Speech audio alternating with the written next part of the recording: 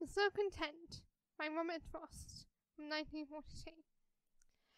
She is as in a field a silken tent.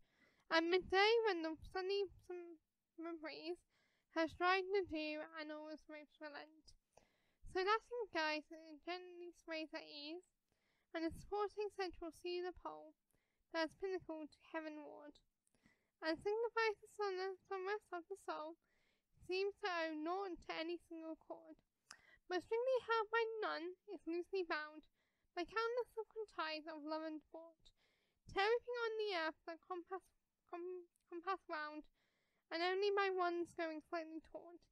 In the capricious of summer air is the slightest bondage made aware.